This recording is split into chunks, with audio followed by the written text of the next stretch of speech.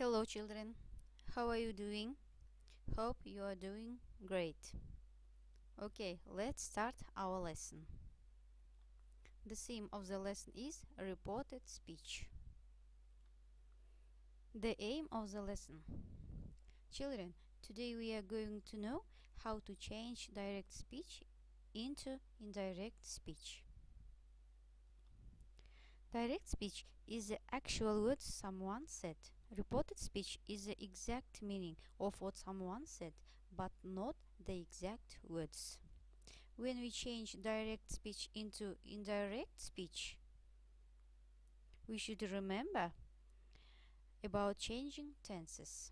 For example, present simple changes into past simple, present continuous into past continuous, present perfect and past simple, past perfect, will, would, can, could, may, might, must, had to, have to, into had to. They are modal verbs.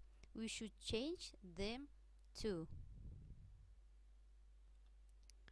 Some words and the time expressions change according to the meaning of the sentence as follows: today, that day, or the same day; tomorrow, the next day, the following day; yesterday, the day before, the previous day; next week, the following week; next month, the following month; next year, the following year; last week, the previous week; last month, the previous month; last year, the previous year; now, just, then, ago, before, here, they are, this, that, this, those.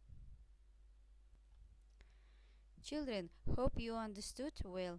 Okay, let's some practice. Task 1. Rewrite the sentences from direct into indirect speech. Children, pause the video and write on your copybooks. You have 5 minutes. Well done. The next task. Task number 2. Pause the video again. Read and choose the correct answer. A, B, C, or D. You have 3 minutes. Children, today you did good job. Your home task. Exercise 1 and 2, page 62